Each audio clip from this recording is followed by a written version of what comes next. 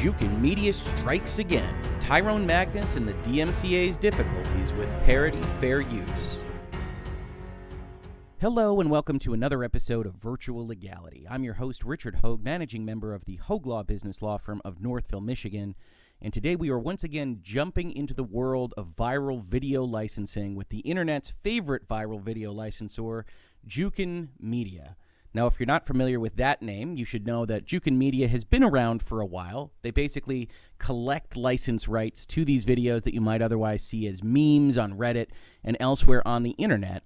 But at least recently, it has come out that they are sending out letters, putting out copyright strikes using YouTube systems against prominent YouTubers, or at least medium-sized YouTubers, that are using their videos in various respects as reaction videos. I've pulled up now a video that I did last week on this very topic called YouTube's MxR Plays, Fair Use, Extortion, and the Muddy Middle of Copyright, which I do recommend you check out. We talk about some of the issues we're going to talk about today in that video, and also note, it's going to be potentially this channel's first 100,000 view video, which is pretty cool. I wish it were in better circumstances. I wish we were talking about things that were perhaps a little bit more jolly and not so negative on some of these folks. But in that video, we talk about fair use, whether or not the use of it in these commentaries is what's happening under the law, and honestly raise some questions as to whether MxR Plays would actually fall under fair use, and whether Jukin Media, even if they are shady and using the law in a way that maybe we don't like, are perhaps in the right in certain legal respects. And certainly there are other folks that have talked about that on YouTube now, including Lawful Masses and Leonard French, which I've talked about before. There was also a Legal Eagle video that went up yesterday that talked about this, where he actually called out this channel, and we thank him for it, where he and I disagree a little bit on the nature of whether or not Jukin Media's language and communications with MxR Plays could be considered as extortative. But if you want more on the extortion question, check out this video, check out that Legal Eagle video, check out a question and answer video that we did on this topic earlier. But we're going to talk about something a little bit different from extortion, because what we've got now appears to be a YouTuber that is experiencing the first section of what was the MxR Plays story. So as it came out in the comments to that video that I just showed you, MxR Plays had actually received a letter from Jukin Media some time ago that said, hey, you need to get a license for some of the clips that you're using, and if you pay us, we'll go away. And they did that. They paid it. They didn't hire a lawyer. They didn't have a discussion about law with Jukin Media. And then it was only after that, after they showed that they were willing to pay on certain things, that they were willing to respond to Jukin Media's requests and cease and desist letters, that they got that $6,000 check or invoice that then they went to YouTube to claim as extortion, and that we talked about and other YouTube lawyers have talked about. But as of yesterday, it was raised in my comments to that video and on my social media that this had happened again. So this is a YouTuber by the name of Tyrone Magnus, and you can see this is bigger than MxR Plays in terms of size. He has 1.7 million subscribers. And as we talked about in the earlier video, one of the things, if you're a licensor, if you're going to go and you're going to do this, you're going to go after people for copyright infringement, is you want to make sure that you're going after people that you think, if you're Jukin Media, have a pile of money that you can go and that you can claim. Not necessarily millions of dollars, not necessarily go buy a beach or a private island money, but enough money that it's worth your while to pay either your in-house or outside counsel to craft a cease and desist letter and otherwise put pressure on these people. So at 1.7 million subscribers, I would say that the assumption is that this person, Tyrone Magnus, has this money. So as this was linked to me, I decided that I would take a look at his video. I went through it all, and you see I highlighted a specific section here because I want to talk about it. But to give you the context here, what he is claiming to have done is to take another YouTuber's videos that he describes as parodying those videos, and then to take those parodies and then to comment on them himself. And one of the main functions of this video is for him to say, hey, Jukin Media put a copyright strike on my video, which is different from a copyright claim, and we'll talk about that a little bit. But basically, YouTube allows a kind of middle ground between strikes, which require the video to be removed and count as essentially a knock on your channel that if you get 3 of, you're probably going to get removed from YouTube entirely, and a middle ground that says claim. And there have been videos on the Hoeg Law YouTube channel that have been claimed, particularly our Game of the Year videos, where we use trailers and trailer music and trailer sound. And if you go and you look at the Resident Evil 2 video that we did on our channel, that was claimed by Capcom because they have the trailers and they have the music, and I didn't care. It's about Game of the Year. But they could have, because they claimed copyright infringement, they could have issued a strike, a DMCA takedown notice, and YouTube would have obliged them, and that would have counted as a mark against the channel. So one of the things he's saying here is, hey, I've gotten these claims from Jukin Media before, some of which I think are silly, but when you get a claim, one of the things that YouTube allows you to do is to go in there and scrub the areas that would otherwise be claimed. And you can do that even before you publish. For instance, we had another video that I did that talked about Star Wars, The Rise of Skywalker. And again, we used some trailer footage. We didn't have sound in that specific one, but there were actually a couple claims in that video that were from the NBA, of all things, which I believe had the exclusive rights to maybe the trailer or the commercial. And it wound up in removing a minute and a half or so before it was published. And so this YouTuber, Tyrone Magnus, says, hey, you know, that's usually what I get. I get a claim, I go and I scrub. Why did this happen to me as a strike now? Because that's a significant problem. And Jukin Media going and asking for this money and saying, hey, we will remove the strike if you give us this money. And we've talked about extortion. I recommend checking out the earlier video. Again, if Jukin Media has the legal rights to these videos, it's probably not extortative to have a copyright strike issued. The DMCA language, which we're going to talk about in this video, specifically allows for copyright holders to go claim infringement, seek to have them taken down from service providers on the internet. So probably not extortative to say we're going to take that, we're going to have that strike, we're going to make you take that video down unless you pay us retroactively for the license. But the question that we want to talk about here is how the DMCA interacts with the nature of fair use and parody. So this gentleman says, hey, I used this other person's videos that were, under Tyrone Magnus's understanding, parodies. Now, I went to this channel that he said he took from, and I can't necessarily find anything that I would describe as parody, but one of the difficulties with these kinds of issues is Tyrone's video has been struck, so I can't find it. I can't analyze it on any kind of individual basis like we could with the MxR Plays videos, but I did find these Tony Baker videos where he adds voices to what appear to be meme clips, which might be what we're talking about. I couldn't find anything else that might fall under this description, but if you're familiar with the old show America's Funniest Home Videos, it was very often done where Bob Saget would do a voice of a dog doing a funny thing or things along those lines, and this appears to be similar in nature to that. Whereas in America's Funniest Home Videos, I have no doubt that they had disclaimers and licensing away of rights when you sent in your video because they had lawyers on their side and it was a multi-million-dollar operation. I doubt very much that Tony Baker went and got any kind of license or permission rights to use this cat video or other videos where he talks over various things. But this, I believe, was described by Tyrone as a parody. And certainly there's an argument here that it's transformative, especially you're talking over the whole thing. You're making it into a different kind of humor. That would be something that is up to a judge if it came to it. And we've talked about it in the past. We're going to look at the fair use factors again in this video. But ultimately, fair use is a kind of affirmative defense that this would be infringing but for falling under these categories and hopefully balancing towards fair use and not away from it. So when you hear somebody like a YouTuber like Tyrone Magnus come on and say, this was clearly fair use, this was clearly parody, you have to question the premise, because even a lawyer like me, even a lawyer like Legal Eagle or Lawful Masses or anybody else on YouTube or, you know, in the real legal world outside of YouTube, can't tell you what is going to be fair use at the end of the day, because this all lives in a judge's mind based on specific facts and circumstances that are going to require a detailed examination of both the initial kind of creative work and the creative work that is claiming fair use on top of it. And because of that, you can't, if you're a YouTuber, if you're anybody else that's working with somebody else's intellectual property, you can't just sit back and say, this is definitely fair use. You can feel confident that it should be. You can feel confident that if you had to go all the way to the end of a trial, you would win the day. But before that happens, you would have to go through that process. And so I looked at Tyrone Magnus's website. I couldn't find anything that looked specifically to me like parody, like a costumed commentary, like things with graphics. This was a video that appears to be the kind of thing he was likely talking about with respect to this other set of videos.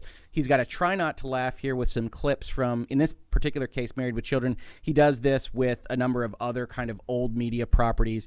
And the question would be, is this fair use? And certainly if he did this with the other cat videos or other videos from that other website that we just talked about, would that be fair use? And we would have the same analysis that we did with respect to MxR Plays, which is, maybe you could convince a judge, maybe you could convince a court that your face, being the large majority of the screen here, is not designed certainly to be a substitute for this. You wouldn't go and watch Married with Children in this format. It is commercial insofar as you're selling ads. Is it transformative?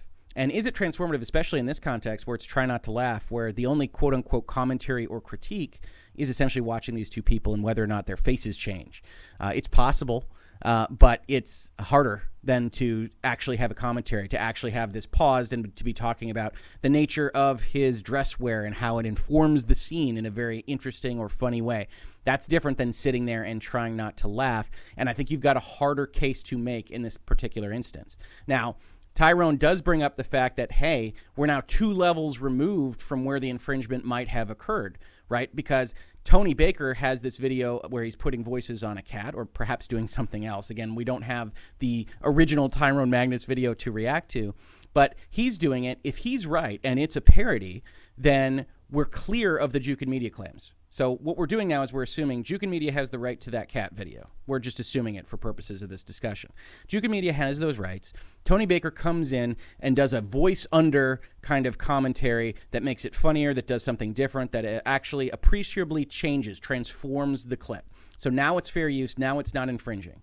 Then Tyrone Magnus comes in on top of it and comments on the voiceover of the cat video. Now it's a commentary on a parody of an initial video. Does that give you extra protection? I think the answer is maybe, but the copyright law isn't designed to give you kind of protection status just by the number of levels removed from the initial infringement. So if, for instance, Tony Baker is infringing, then your commentary on it is infringing to the level that you didn't have the license to begin with. Now, you get 6 steps removed, you get 8 steps removed, you get 80 steps removed on the internet, you start to have real problems in kind of controlling this, and the courts aren't likely to hit the person that's the 80th step removed from the initial infringement. But ultimately, you still have to kind of do that analysis of where the infringement occurs. And the one thing I will say on this, I said this in the Q&A, is people talk about orphaned works, people talk about things that you can't identify. Those aren't things to your benefit. The way the Copyright Act works, the way copyright in general works, and you can disagree with the entire premise of copyright if you're so inclined, is that once a creative work is put into a fixed medium, once it's a video, once it's a photograph, once it's a book, once it exists, that copyright is held by someone, the creator. And even if you can't identify that creator later, you are infringing on that if you don't fall into another protected category. We talk about fair use because that's the one that doesn't require you to actually engage with the creator. That's the one that YouTubers rely upon. But at the end of the day, the very first analysis you should make, if you're making a video on YouTube, if you're otherwise talking about these things or otherwise using someone else's intellectual property, is if it is not yours, it is somebody's.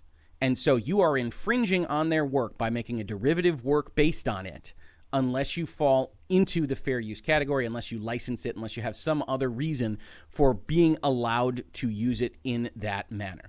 So when you've got a commentary like this, you see here I've highlighted, it's false. You do not have to get permission for commentary or for parody. That's true. If you fall under fair use, you are no longer infringing.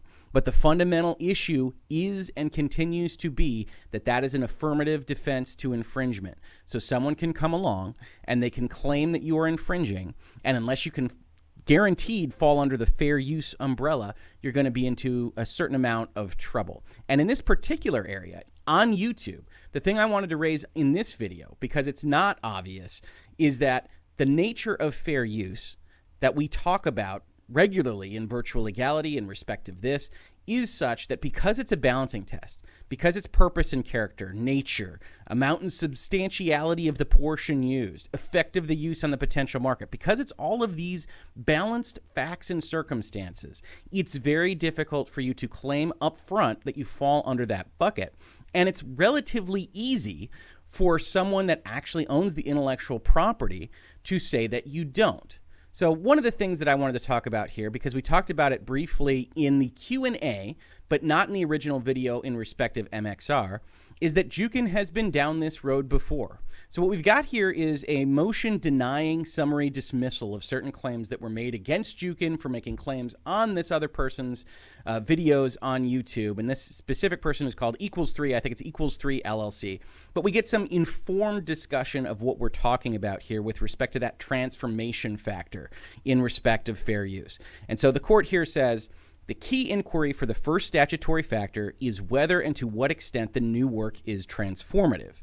A new work is transformative when it does not merely supersede the objects of the original creation, but rather adds something new with a further purpose or different character, altering the first with new expression, meaning, or message. So you start to think about that initial video. You've got a cat video doing something funny, and you add voiceover to it. Is that transformative? I would argue that it is definitely more transformative than a mere reaction video. And so you start to say, okay, perhaps so. Additionally, the Supreme Court has stated that parody has an obvious claim to transformative value. A parody is a work that uses some elements of a prior author's composition to create a new one that, at least in part, comments on that author's works. Determining whether Equals3's episodes parody Jukin's videos is a difficult and nuanced task. So when we talk about the cat videos in particular, they don't appear to be parodies. Now, again, when we make this video, we have the problem of saying we don't actually know what videos Tyrone Magnus was responding to because they're not on his channel anymore. They have been struck. But if they are just the voiceovers of meme videos, it's hard to see those as parody. If they have some more elements, if they have costumes and graphics and satire and things that go along with that, that comment on the nature of videos, maybe the nature of meme culture in connection with those videos, and maybe on Jukin Media in and of itself, those could all fall under parody. And then, yes, the more transformative it is, the more likely you are to fall under fair use. Of course, with the main problem being, in order to prove that, you have to get up to this level where you've got federal courts actually opining as to whether or not you have fair use, and you've probably paid lawyers a goodly amount of money. Which brings us to the next point in this video, which is to say, okay, he can't definitively say that he's parody. He can't definitively say that he's commentary. He can't definitively say that the video before it was parody. So what is YouTube to do? Right? One of the complaints that he has, he talked to his YouTube representative and they say, well, we can't really do much for you on this particular score. One of the complaints that he has is that YouTube essentially acknowledges the strike, and then the strike goes on, the video is removed, and now you're 2 strikes away from being removed from the channel entirely. And one of the things that has popped up a number of times in the comments on Virtual Legality, to the MxR Plays video, to the Q&A, and elsewhere on my channel is, what culpability does YouTube have in respect of all this? And one of my comments has been that YouTube isn't necessarily who I would blame for this particular chain of events, right? There is undoubtedly abuse that is happening here. I can't tell you whether the Jukin Media videos that they are specifically claiming fall under fair use or not. I can tell you what I have looked at so far suggests that they aren't necessarily being crazy with their claims, that the things that they claimed for MxR Plays, the thing that they might have struck with respect to Tyrone Magnus would appear to broadly fall outside of fair use if they are just commentaries of other videos. Even if there is a parody element on the video initially, you've got a certain amount of infringement issues. And certainly if I were Jukin Media's lawyer, I would say, I think you have a substantial belief that it could be outside of fair use. And that's going to get you very, very far in the way the laws are written right now, which is what I wanted to talk about. So what I've pulled up right this second is the Digital Millennium Copyright Act, and in particular the section that we always hear about, which is about takedowns. And if you're not familiar with this, we've talked about it in Virtual Legality before. But basically, this is how the YouTube system operates. This is also how it operates if you go and you can complain about infringement on Facebook or on a game that's been released that is infringing on your game on Steam or elsewhere. And here's how it works. It says, a service provider, so when you see service provider, you should think YouTube, shall not be liable for monetary relief, money, or except as provided elsewhere, for injunctive or other equitable relief. They don't have to take it down. For infringement of copyright by reason of the storage at the direction of a user of material that resides on a system or network controlled or operated by or for the service provider, if the following. So let's shorten that. YouTube won't be responsible for damages for contributory copyright infringement if the following happens. So if you're not familiar with this, YouTube is a service provider. They provide all these videos to the world. If this didn't exist, the argument would go, if somebody puts up something that's infringing, if they put up the entirety of Ghostbusters and they just say, hey, it's for you, and they don't have any affiliation with Sony or anyone else that might own the rights to Ghostbusters, then YouTube could potentially be liable for the infringement by allowing a user to go and do that. And YouTube and the internet on the whole doesn't have the mechanisms to go and police everything that somebody might put up. And the legislature essentially decided, hey, a freewheeling internet is a good for society, and we don't want to have these companies that are otherwise providing this faculty for people to participate in this dialogue to have this liability, because that would be too much. And everybody would go after the big pockets. They would go after YouTube. They would go after Steam. And so we want to give this protection. So it says you won't be liable, YouTube, for contributory copyright infringement if you don't have actual knowledge of the infringement. So if you actually were YouTube and you stumbled across the copy of Ghostbusters, yeah, you got to take that down because that's obviously infringement. In the absence of such actual knowledge, you're not aware of facts or circumstances from which infringing activity is apparent. News items about all these infringing videos that are up on YouTube that you, as somebody that has control of YouTube, sees, that's also a problem. Or, upon obtaining such knowledge or awareness, you act expeditiously to remove or disable access to the material. So if you come across this information, you get rid of it. You're not going to be copyright infringing because you're doing the best that you can with the tools that are provided to you. But here's where we really care. You also won't be liable if upon notification of claimed infringement, note that this doesn't require actual infringement. That's important. As described in paragraph 3, which we're going to get to, you respond expeditiously to remove or disable access to the material that is claimed to be infringing or to be the subject of infringing activity. So that's what we call a DMCA takedown notice. So when YouTube goes and gets a letter from someone, and we're going to see what the elements of that letter have to be, that claim infringement, if YouTube takes it down expeditiously, then they're going to be okay. They don't have this liability. The function of this is to say to YouTube, if you have any desire to get out of contributory copyright infringement liability, which of course YouTube does, and you get a letter that follows these elements of notification in paragraph 3, you take down that video, or you otherwise, what YouTube does is they also add a strike component to it, and you move forward from there. Now, the strike issue is YouTube's alone. That comes separate from the DMCA. But note what YouTube has actually done here. YouTube has said, yeah, we can strike, we can take down. That's easy enough. But people complain about the fact that Jukin Media does a strike here and not a claim. The claim system is essentially YouTube trying to soften the blow of DMCA takedown notices. It's actually a fairly unmitigated good that YouTube has provided that has essentially solved some of the issues with the DMCA. Now, you can talk to lawyers of all stripes, and some will tell you sometimes solving the issues with what are an inherently bad law is a problem because it doesn't get fixed on the ground floor, and you could argue that with respect to YouTube. But the claim system allows for someone to come on, essentially issue a DMCA takedown notice, but agree that as long as the advertising money comes to them, it doesn't have to be taken down, and YouTube doesn't issue a strike. So like the Resident Evil 2 video that we talked about, Capcom gets the money from the, whatever it is, 96 viewers that watched my Game of the Year videos. Thank you to those 96 or whoever, whatever that number is now.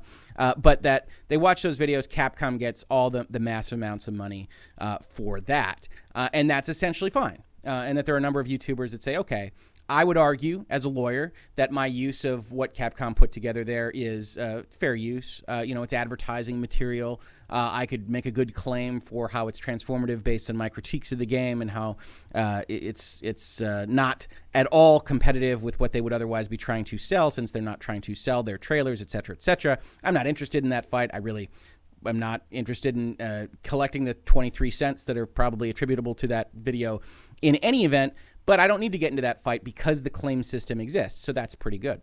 But here's what actually happens, and you'll see this language mirrored in what YouTube asks for people that are going to claim infringement. It says to be effective under the subsection, to actually require YouTube or Steam or whoever to take down what you're claiming to be infringed.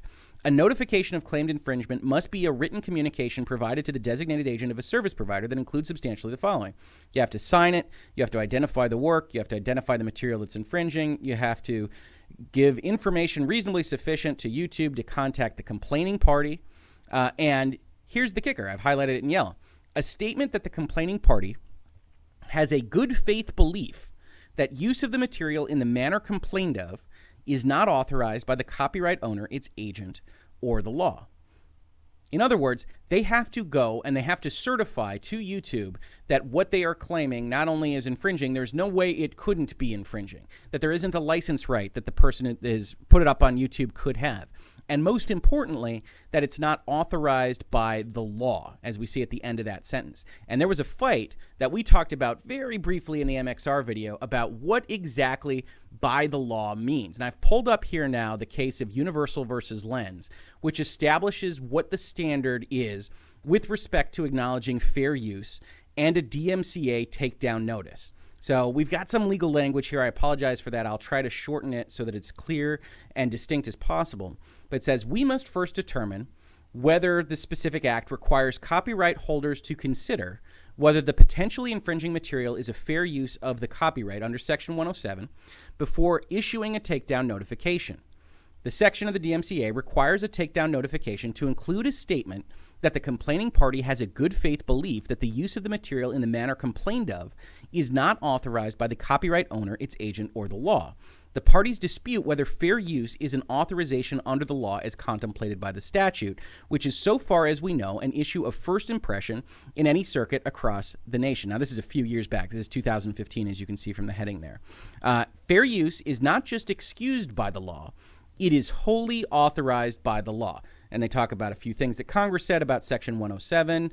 The statute explains that the fair use of a copyrighted work is permissible because it is a non-infringing use. So we talk about it as an affirmative defense, and it is, but it's an affirmative defense that acts kind of differently from other affirmative defenses. You know, you think of criminal affirmative defenses as justifiable homicide, right? You definitely murdered that person, but it was okay for some reason under the law. That's not how this works. It's not that it is infringing but for, it's that if these things qualify under the balancing test for fair use, you are no longer considered to be infringing. And the court uses this to establish that it does mean that authorized under the law includes fair use. It says, given that 17107 expressly authorizes fair use, labeling it as an affirmative defense that excuses conduct is a misnomer. Universal concedes it must give due consideration to other uses authorized by law, such as compulsory license. And even if, as Universal urges, fair use is classified as an affirmative defense, we hold, for the purposes of the DMCA, fair use is uniquely situated in copyright law so as to be treated differently than traditional affirmative defenses. We conclude that because Section 107 created a type of non-infringing use, fair use is authorized by law, and a copyright holder must consider the existence of fair use before sending a takedown notice under Section 512C. So we've got the whole universe of DMCA situations now, right? If you are going to go send a takedown notice, you have to consider fair use before you do that. But there's language there, right? We talked about good faith belief. The primary thing that you are going to assert under the DMCA is your good faith belief that it's infringing. So ultimately, this court case backs off this kind of premise a little bit. So we see here it says, we must next determine if a genuine issue of material fact exists as to whether Universal knowingly misrepresented that it had formed a good faith belief that the video did not constitute fair use. This inquiry lies not in whether a court would adjudge the video as a fair use. It doesn't relate specifically to what the law might say. And again, that's because we can't know what a judge will decide. Fair use is impossible to kind of guess at beforehand. But whether Universal formed a good faith belief that it was not. Contrary to the district court's holding, Lens may proceed under an actual knowledge theory, but not under a willful blindness theory, which is a little bit of extra legal language. But ultimately, what this stands for is the fact that, yes, you have to consider fair use, but you can form a subjective notion of whether or not something falls under fair use if you are the intellectual property holder on your own, as long as it's good faith. And good faith, if you're familiar with the law at all, if this isn't your first trip to virtual legality, you know is a kind of equitable notion. What is good faith? You now have to prove if you are the claimed infringer and you don't want the takedown, you don't want the strike. If you're Tyrone Magnus, you now have to say, Jukin Media, this is fair use. And Jukin Media says, nuh-uh, it's not fair use. We thought about that, actually. We did some memos, and we concluded that it's not fair use. And ultimately, you're liable to be stuck. As this paragraph says, Universal faces liability if it knowingly misrepresented in the takedown notification that it had formed a good faith belief the video was not authorized by the law, i.e. did not constitute fair use. Here, Lens presented evidence that Universal did not form any subjective belief about the video's fair use one way or another because it failed to consider fair use at all and knew that it had failed to do so. Universal nevertheless contends that its procedures, while not formally labeled consideration of fair use, were tantamount to such consideration.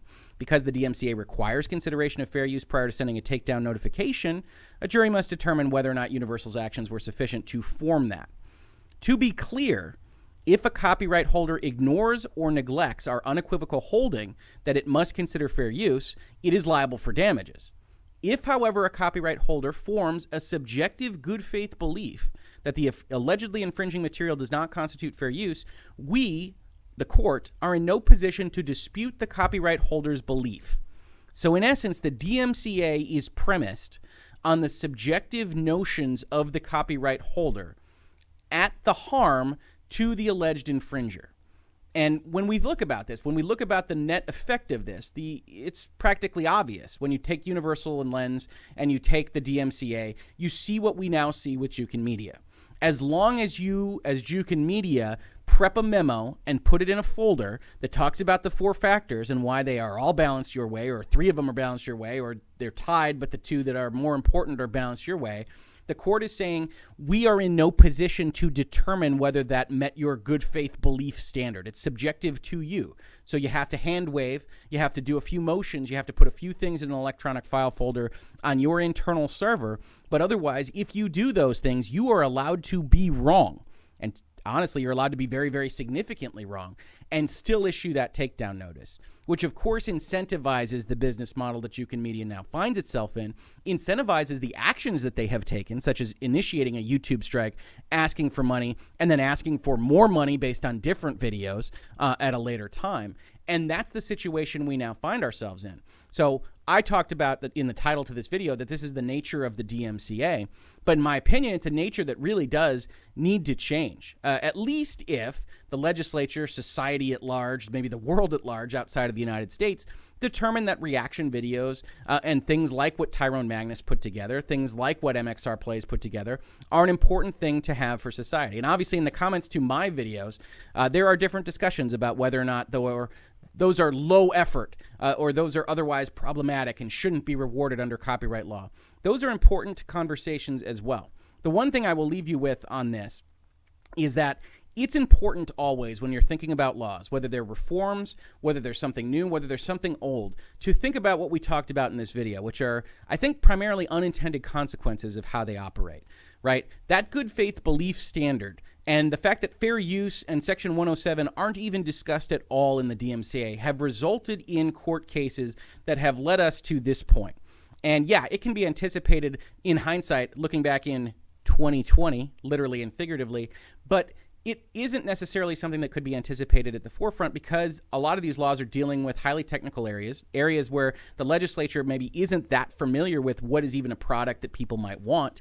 And whether or not something should be infringing is something we need to look at in the internet era. And so I think copyright reform is necessary. I think DMCA reform is necessary. And I think ultimately Universal versus Lens is something that we need to take a look at as to whether a purely subjective, absolutely untestable conclusion that fair use doesn't apply should get you to the place that you issue a DMCA takedown notice, because unfortunately the DMCA liability shield is so powerful that YouTube and Steam or whoever are going to take that thing down. And if you are the large chip stack at the table, if you are the Universals of the world, or even the Jukin Medias of the world, you're going to issue this notice. YouTube is going to listen to you. And then you've got people that might well fall under a fair use argument at your discretion. You have all the leverage in the world, and I don't think that was ever the intent of the DMCA. I don't think that was ever the intent of Universal versus Lens, how all this is supposed to operate. I don't think it's in YouTube's best interest, and you might see YouTube flip around on some of this in the next couple years if they see a lot of creators having a lot of difficulty with this. But in that state of affairs, I think it's something that needs to be looked at by a lot of people. I think reform is necessary, and that's what I have to say about this issue and this latest video and claim from Jukin Media. This has been Virtual Legality for today. I hope you enjoyed this episode. If you did, please like, please subscribe, please share it around with anybody that you think might be interested. We're talking about these kinds of things all the time. This is going to go into a playlist called YouTube at Large, where we talk about issues related to the terms of service and YouTube and COPPA and all this other stuff.